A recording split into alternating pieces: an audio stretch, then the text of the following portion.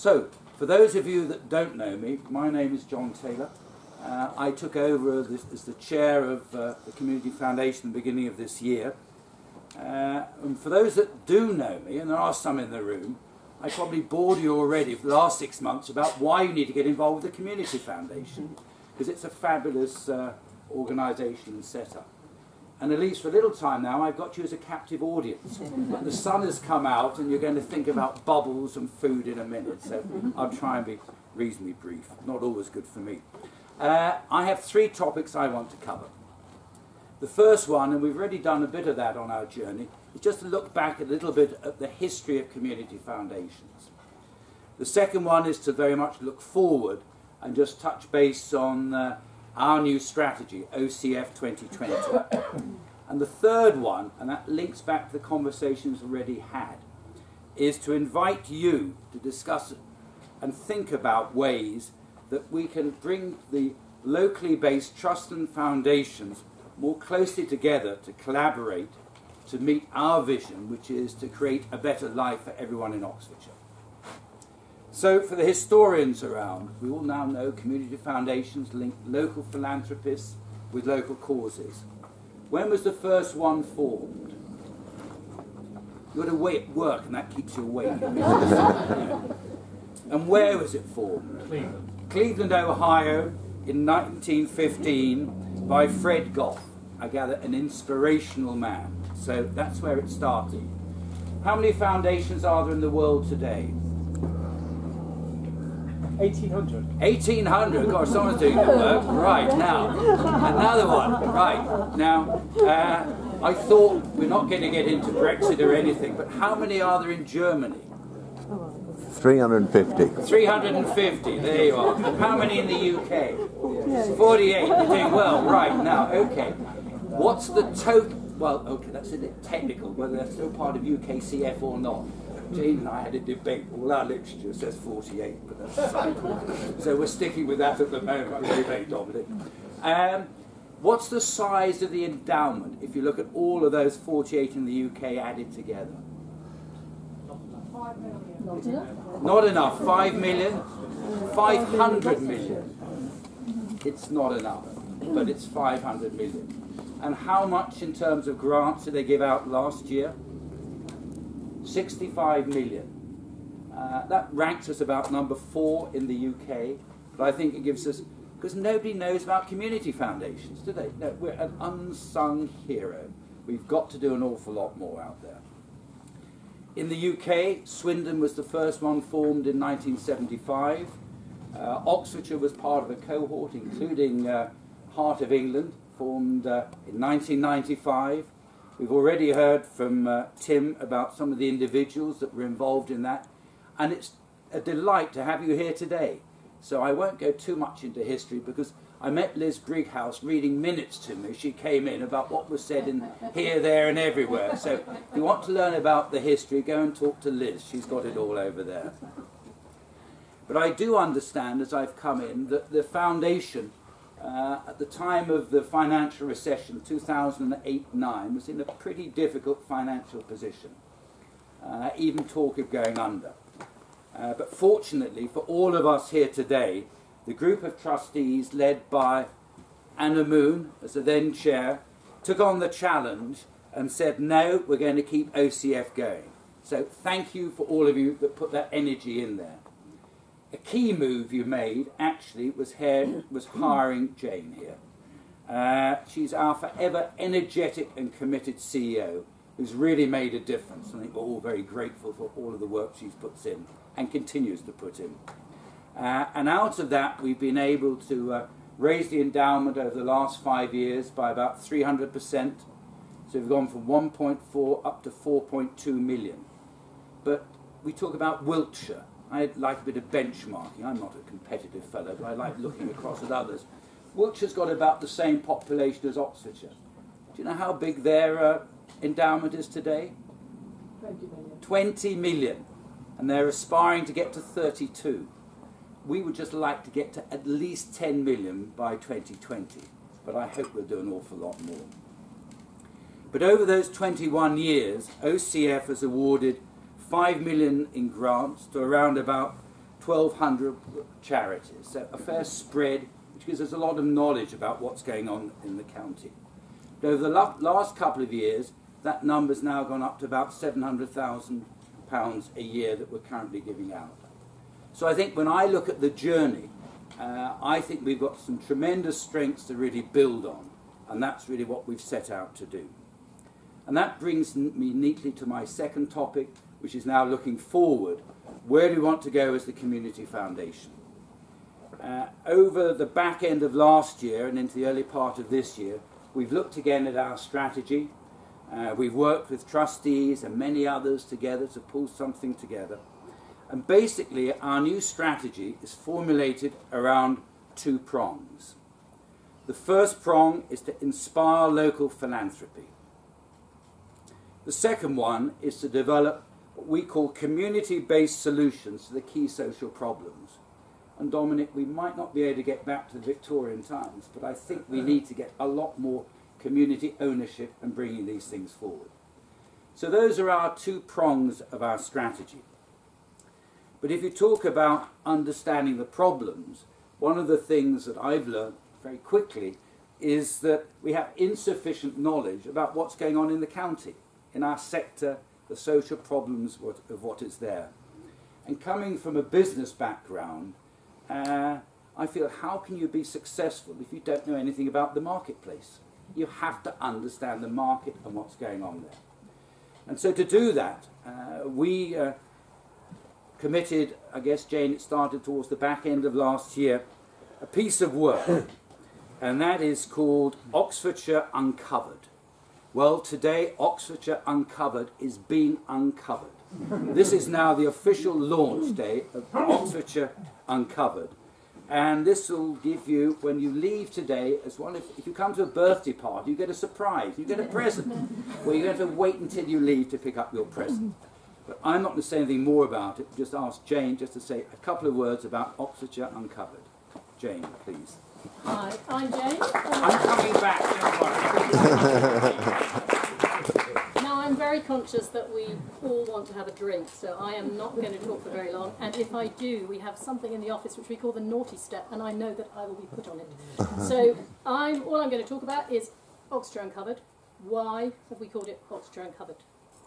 I don't know if any of you saw the massive stand there, perhaps you couldn't miss it, but we are launching something. So there were loads and loads of statistics, and all of those statistics have actually come from this research. And I think we can sum up the research in 4 simple words, and John has already touched on it, but I'm going to say them. Oxfordshire has real inequality. And that is really what we wanted to uncover. And I think it's really easy for us to be here today and actually to forget that in this county there are so many people who are not as fortunate as us. And I know the team, and this is a real team effort. This is not my glory moment. I've had very little to do with Uncovered because there's some people in the audience, the team. We have used lots of research. It isn't stuff that we've gone out and done ourselves. We've pulled together information. We've spoken to loads of people, and we've heard real stories of lives of people that are going unheard and unseen. Many of the 200 people that Richard was talking to you about, people that just don't get a voice. And I can tell you, it's been a roller coaster of emotions in the office, and that is actually what we think people need to know about. And it just seems to us that people don't know about it. Here we are in Banbury, and this most wonderful parkland setting, yet just 3 miles or so down the road, there are 3 of the worst wards in the whole county. There's 3 out of 15 in the county of Oxfordshire are actually in the worst 20% in the whole country. Now, do you find that shocking that here you are in a green, wonderful space? I mean, that is something that we find really bad. So, as I said, I haven't got a lot of time. So I've just picked a few of the things that are actually on the stand. And over lunch, you can ask any one of us, and we'll be able to tell you loads more. Now, it won't come as a surprise that 39% of the population actually live in rural areas. We are a very green county, and that is just natural. Most people live in settlements of less than £10,000. But the reality of this life is actually that 30% of those rural households are more than an hour away from a hospital. And if you sum that up, that 40% of pensioner households, and we know that nearly 1 in 6 of us in the county is actually over 65, actually don't have a car. It's not a good place to get it. I was at an economic question time last week, and many of the businesses there were bemoaning the fact that they couldn't recruit staff. And there was a big debate ensued about housing. Well, it came as no surprise to me, and I did pose a question from the floor, that Oxford is actually the most unaffordable place to live in the whole of this country. And that is a problem that has loads of consequences for us all. Yes, it's great if we all own a property, but the knock-on effects of having a housing crisis that we have in this county means that it's not just the person that you see sleeping rough when you're walking through the city centre. It's at all the village people protesting against planning permissions that they don't want happening in their village. So these things happen to us all, but we have to do something about it. And I think that's why it was brilliant that Sir Dominic came today, because it isn't a problem that's just happened. We have always had housing crises if you look back over the history of time, and I think we need to be thinking more as a community, how can we solve that? The last point that I'm going to share is obviously Oxfordshire is an incredibly academic and world-class leading educational county. We have 2 great universities, lots of fantastic schools. But I think the thing that really, really we find so difficult is that not all children are able to access that wonderful thing that we can offer. Because we believe there's actually 12,000 unidentified young carers. Some of them as young as 5, helping parents or siblings with medication. Many of them, 40% of them, have got special educational needs. And for us, what that really means, that's 12,000 young children whose childhoods are being sacrificed, who actually, more than often, don't even get the opportunity to go to school because it's just absolutely inconvenient. So we think that that is a tragedy. And this whole idea of young people and children, it's actually, as Richard mentioned it, mental health. We believe that in the 14 to 17-year-olds, self-harming has become a real prevalent problem. So that is nearly 2 in every classroom, and it's boys and girls are actually doing something because they find life so difficult that they're trying to end their own lives. This cannot be right, and this cannot be right here in this wonderful setting in Oxfordshire, that this is actually happening now. So, that is our Oxfordshire Uncovered. It's a fantastic read, it really is. It's easy to read. Thames Valley Police have helped us with it. The County Council helps us with it. We've just pulled together favours from all our friends and our networks, and we believe we're giving you what Andy Boyd says is a reality check. It is actually the Oxfordshire that Thames Valley Police recognise. So I would tell you, please over lunch ask us a question. But I think John has alluded to it. What was really behind us wanting to share this report? It's because we believe, as Sir Dominic said, these problems are not going to go away and they're bigger than all of us. And what we really hope is that this will enable people to want to come and work with us, to partner with us, to find ways of supporting charities like Richard in a very simple way. Let's not make it difficult, let's not all be competitive, but let's find a way to do it together. So thank you for coming. It's absolutely fabulous to see you all here, and the sun was shining, so I'm going to hand back to John.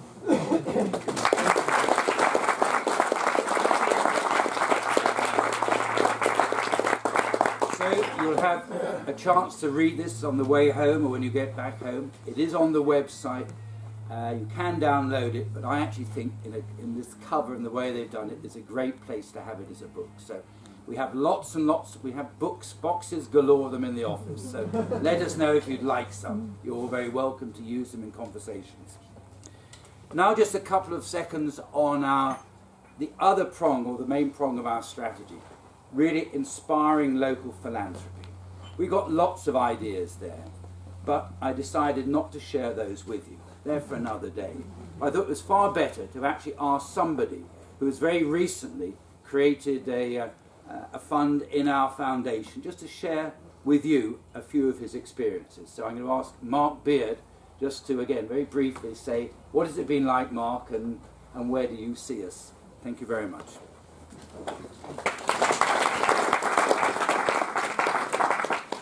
I will be very brief because I think I'm the one who's responsible for starting late.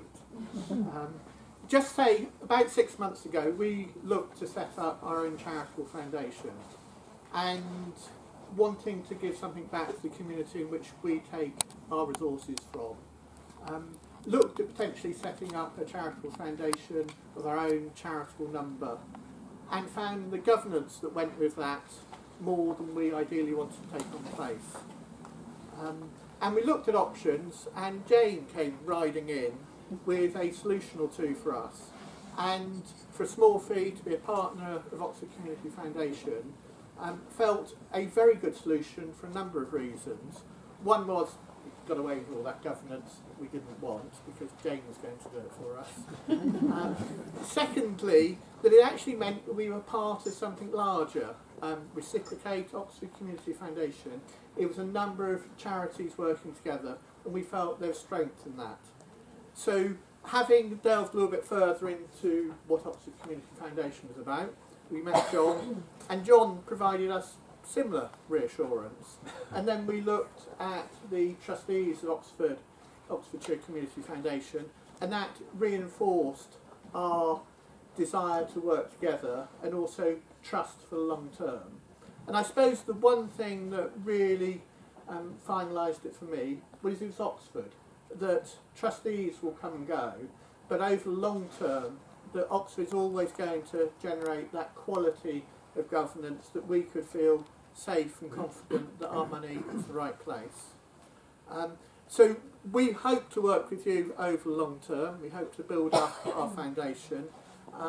We hope to do good within the communities we work, not just Oxford, but Bristol, Guildford and Swindon as well. But most of all, we hope to have some fun because I think you're a great lot and you deserve all that you've achieved. Well done for what you've achieved and also the next 21 years.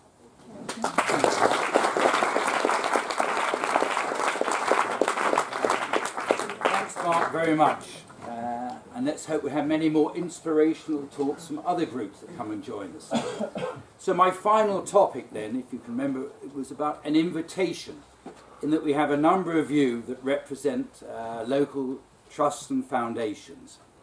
If you can manage it, I've just got 6 questions for you. Are you ready for them? There's a test to see whether you remember them at the end. Firstly, do you believe you are making full impact you desire? Secondly, are there other organisations who might add to your particular strengths, very much in the way that Dominic was alluding to? Thirdly, are we collectively, as the Trust and Foundations, requiring charities to spend an excessive amount of time in completing grant application forms, as Richard has described? I wrote that before I listened to you. Fourthly, could we share evaluations and grant assessment visits? So collectively, our efforts might really enable a far better evaluation of the funds and where the money is being distributed to. Is there a smarter way of us all working together? And how can we really finally collaborate to inspire local philanthropy? This is very much part of our journey, and as the foundation, we really want to see what we can do to try and work together in a far more collaborative way. We've shared this idea already with a number of trusts and foundations, and we've been really very positively encouraged by the feedback that we've had. And we've already decided we would like to set up a funders forum to bring people together. And if you want to put a date in your diary, it's the 13th of October. But more importantly, if you'd like to be involved and have some discussions with us, please then do get in contact with Jayne. And again, to give you just a real feel of what's happening, I've asked Rupert Sheppard from St Michael's and All Saints Charities, who we've already had a couple of words with, just to share where they are with their journey. Fondly known as FIFIs, which I've just learned out is trustees in ancient language. So very quickly, Rupert, if you give us a couple of words, then I'll wrap up and then we go off and celebrate. Thank you. Thank you very much indeed, John. Nobody has convincingly explained to me how the word fefis is pronounced. We do our best. I represent St Michael's and All Saints Charities. We are a very ancient charity. We have historical roots going back to medieval times, and we give out grants, about 120, 130 grants a year, to local charities, charities that are providing for people in need in Oxfordshire. We don't support social clubs, we don't support museums buying pictures and all of that kind.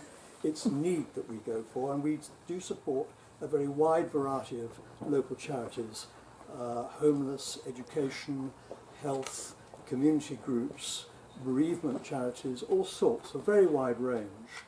And we give out about between £400,000 and £500,000 a year in grants. My work and that of I'm the clerk to the FEFIs, and my part of my work and that of my assistant Jayne who's here, is to visit charities.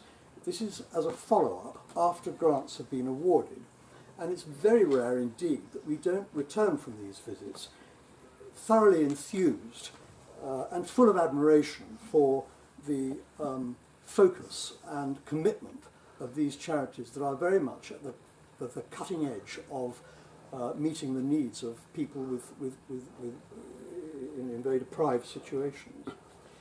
When we visit, we try and structure our questions without being too formal, and we then return to our trustees with written reports which are quite detailed.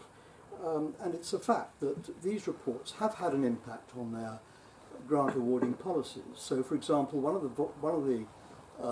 the things that we often hear is that charities find it much easier to raise funds for specific projects. If they've got a specific project, grant awarding charities are much more likely to be sympathetic than if they go and say, well, actually, we've got real problems meeting our core costs, but without meeting our core costs, we can't really function efficiently. And so we are very open to funding core costs. And moreover, another change that's been made as a result of this, instead of just giving one-off grants, which we've been doing for many, many years, we are now receiving applications, encouraging applications for grants over a period for 3 years. So that some certainty in charities can have some certainty when they are funding, say, staff costs or whatever it might be, that are continuing costs over a period. Well, we're aware, though, that when we make these visits, charities are trying to paint a picture for our benefit to make us more favourable to future grant applications, and that's fine, there's nothing wrong with that. But Jayne and I often return from these meetings and we feel perhaps the lack of information on the context and the perspectives and environment in which these charities are operating, and we feel quite a need for a deeper understanding. And we've already started the process of trying to understand, for example, the needs of homeless charities, because that's a particular area where there are considerable difficulties at the moment, and an area which is particularly vulnerable to the pressures to which the voluntary sector is subject at the moment with the government cuts and so forth. So it occurred to us that there would almost certainly be benefits from greater contacts between grant awarding charities, and as a result of a very positive meeting we had very recently with Jayne and Marion, it seemed sensible to explore what grant awarding charities have in common, learning from each other about, for example, our grant awarding processes, and exchanging information and expertise and insights into what charities are trying to do and the environment in which they are operating. And it's wonderful to have had such a very positive response to these suggestions. So I hope very much, I mean, our charities have tended to operate very much on their own over the years, but I hope that we will have stronger links with other grant awarding charities, and especially, of course, from the Oxfordshire Community Foundation.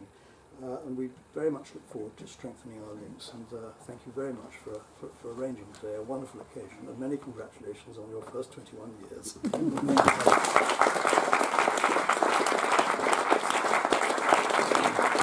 Well, thank you very much, Rupert.